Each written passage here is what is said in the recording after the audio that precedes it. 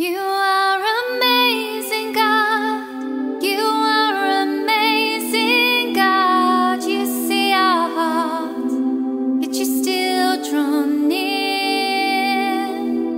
You are amazing, God. You are amazing, God. You see our hearts, yet you still draw near. You are amazing, God. You are amazing, God. You see our hearts, yet you still draw near. You are amazing, God. You are amazing, God. You see our hearts, yet you still draw near.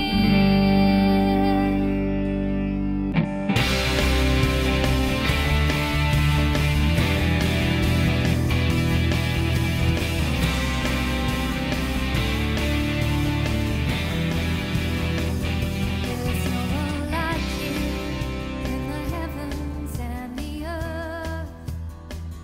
Who can compare to your holiness?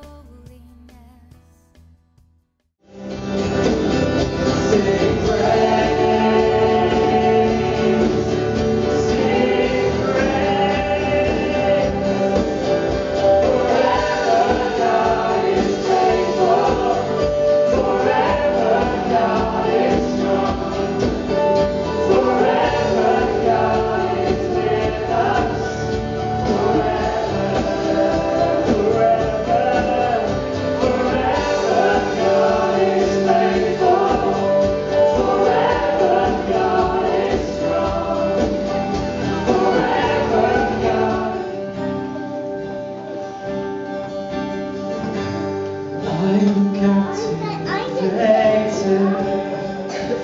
Your love that beckons me by your grace that is so unfailing, sets me free.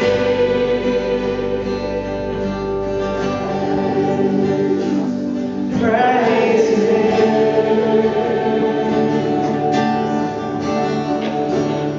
Oh, my soul, praise. Oh, my soul, praise. Oh, my soul, praise. Praise Him. If you're a visitor, it's our commissioning Sunday. Maybe you have no idea, but we're quite excited. I've been crying already. I don't promise to stay dry-eyed to the end of the morning. But we know that you, with us, would like to say a massive thank you to Chris and Maggie, because I remember saying to them in the very early days, if they hadn't moved to Bury to set up the church here, we'd have never found Jesus, and our lives would look anything like they do right now. They've saved our lives by pointing us in God's direction, and we're so grateful, and we know many of you would agree with us. So can we just begin by giving them a massive round of applause?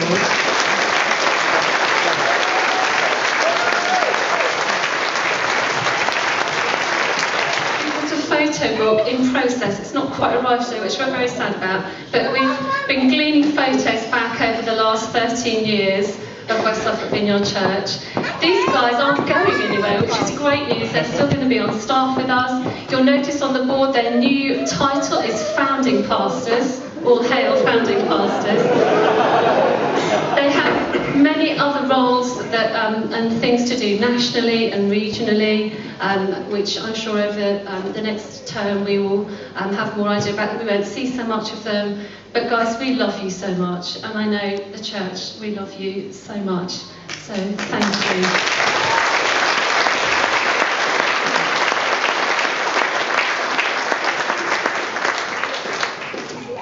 Thank you, guys. We're going to say a few more things later, so we'll save that. But just thank you for these beautiful flowers and your wonderful words. Appreciate that so much. It means a lot to us.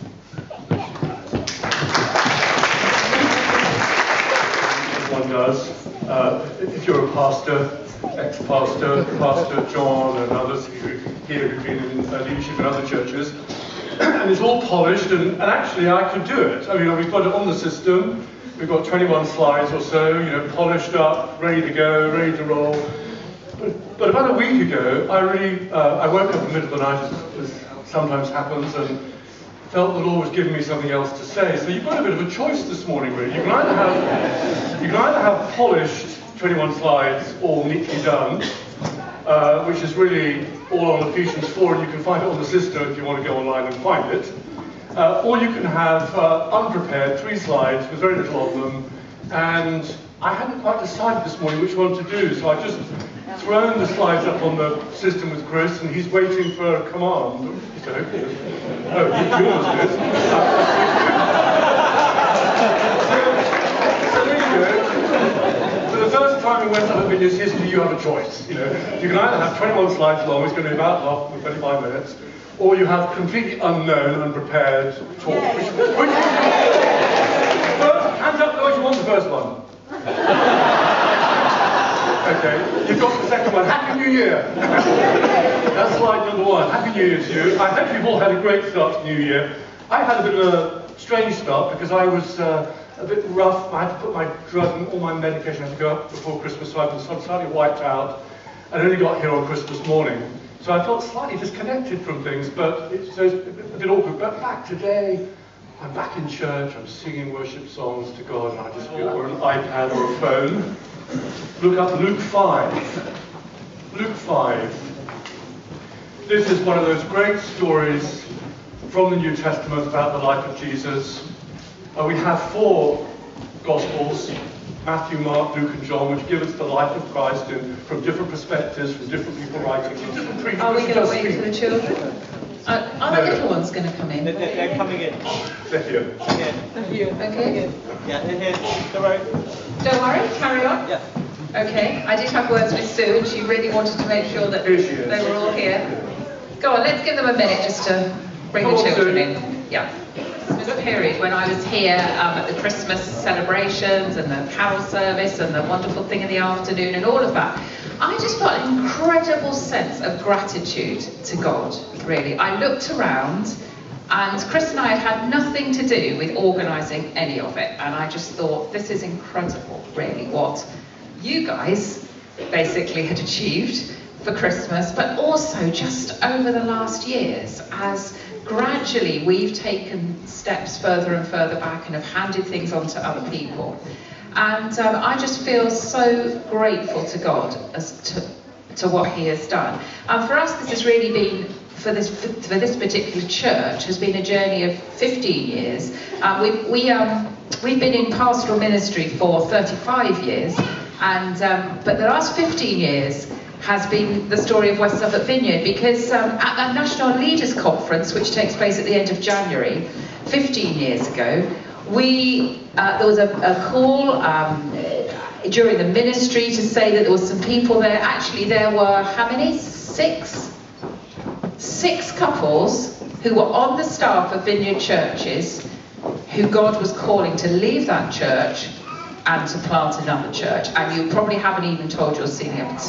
To us, you're all part of the family, and we just love being with you. And we're so grateful that God has enabled us to stay, really, after we hand on the leadership. I mean, that is a privilege to us, because many pastors have to leave, and they leave all their friends and all those people. So, as Chris said, we won't be here around for a little bit, but we will be re-engaging and be part of the congregation, and we are so looking forward to that. When we moved here, when we've been going for about a year or so, we said to ourselves, when will we know the church is planted? On that journey, teaching us, isn't He? Constantly teaching us more and more, so that we grow to be more and more like Him. The founder of the Vineyard movement, John Wimber, who has now sadly died, but one of the things he said is, I want to grow up before I grow old. And that's my constant prayer, that I want to continually grow and continually learn from Him and to become more and more like Him. So we're on a journey. We're on a journey as a church. There's so much more we can do. you know, our mission statement is changing hearts, changing lives, changing the world. It's not us who does that, is it? It's the Lord, it's Jesus. But we have a part to play in that. Each one of us, every single person could be involved in that. And the journey goes on. This is just a little staging post. It's like having a little rest, a little look at what's been going on, a little look to the future, a little change, and then we move on and we carry on changing hearts. And we read that out and we pray for them. And after we've commissioned them up, I've read this out, I'm going to invite our staff who are present this morning and our leaders to come and bless them as they begin a new chapter for our church here. So, here we go. Mark and Louise, you've been called by God to work as senior pastors of West Suffolk Vineyard Church within the wider family of the Vineyard and as servants and shepherds among the people of Bury St Edmunds and the surrounding area of West Suffolk. You must set the Lord Jesus, the Good Shepherd, the Chief Shepherd, always before you as the pattern and model of your calling, caring for the people God commits to your charge. You are to proclaim the word of the Lord, to preach and demonstrate the good news of the kingdom, and to call men and women to submit to the King Jesus in repentance and faith. You are to heal the sick, to cast out demons, to feed the hungry, to look after orphans and widows, to demonstrate Christ's love for the poor by loving them, touching their lives, and meeting their needs as the Lord gives you grace. You are to lead the people in worship and prayer, to fast and intercede for them, to offer them love, mercy, acceptance and healing. You are to teach and encourage them by word and example, to bless them in the name of the Lord.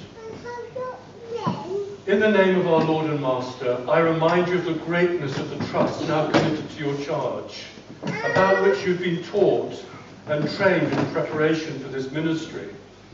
You are to be messengers, watchmen and stewards of the Lord. You are to teach, to admonish, to correct, to rebuke, and to feed the Lord's family. You are to train God's people for the work of ministry so they are equipped to serve the living God in a variety of places and ways. Always remember with profound gratitude that the treasure entrusted to you is Christ's own flock, bought through the shedding of his blood on the cross. Remember that the congregation whom you are to gather and serve are one with him. They are his body. Serve them with joy. Build them up in their faith.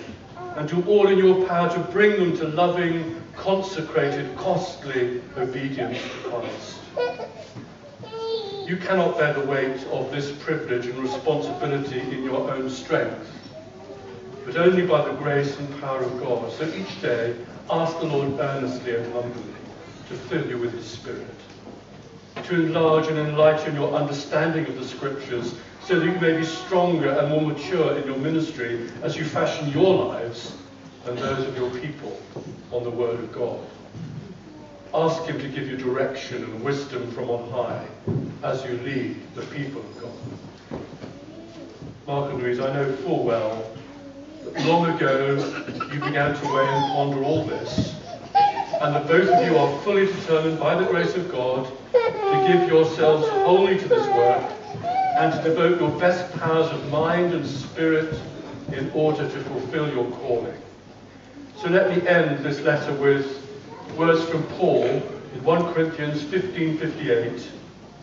Therefore, my dear brother and sister, stand firm. Let nothing move you. Always give yourselves fully to the work of the Lord, because you know that your labour in the Lord is not in vain. And the letter is signed with our love in Christ, Chris and Maggie, London and South East regional leaders, who I have to say have to approve of the pastors, and I do. Let's pray to you both, shall we? Let's have the staff up here. You've got a staff somewhere. Yes, there they appear. Look at that, isn't that wonderful? These are the guys who lovingly give of themselves in serving us here. We're very grateful to you all. Let's just gather around as I pray and bless them for grace from you. Father, we pray today for one thing, which is the power of your Spirit to come and to bless them and fill them with your grace today. They don't deserve it, none of us deserve it, but they are expectant of your presence, and we pray for them. We pray that you'll make up for their weaknesses and bless and empower them in their strengths. And we pray they will take this church on through another few chapters of its life. And they'll do so faithfully and with the support of the congregation here. Let's extend our hands, shall we, just so that everyone is involved in this. Pour your Spirit out, Father, we pray. Mark and Louise, we commission you to take on the leadership of this church. And we ask, Holy Spirit, that you will come and fill them and equip them for the work you have for them. Yes. Bless them, Lord. It's only in your strength that they can do any of this. And we ask that you will come and fill them again now. Fill them with your Spirit, Lord. Give them everything they need.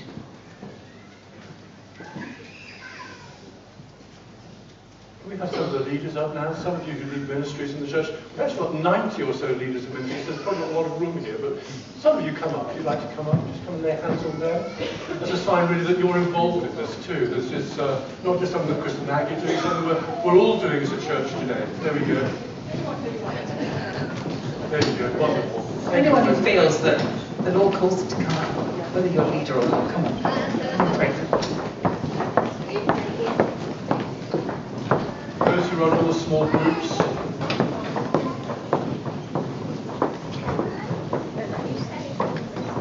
Any children who would like to come? Where's their family? Martha, will you come? And let's pray for you. And Eva. Where's Jack? He's in India. Has he gone back to uni? No, he's in India. Oh, he's in India, that's right. And Tom, come on. Let's come around these guys too. More of your Spirit, Father. Just pray out your prayers out loud so they can hear it.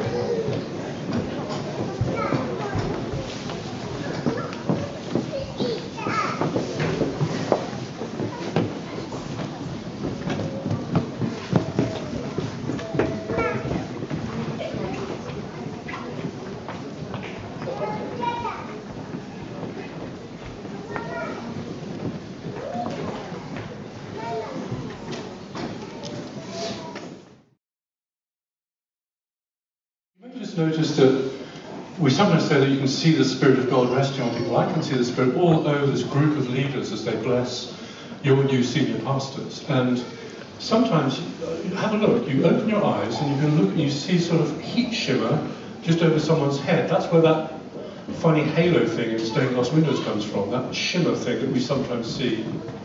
And sometimes you see people just weeping. And it's not because they're unhappy, it's simply that God does something, just as he did with Peter, and he took him on and blessed him for the following day. So, when we pray for people, expect to see God at work, and he is, all over the place.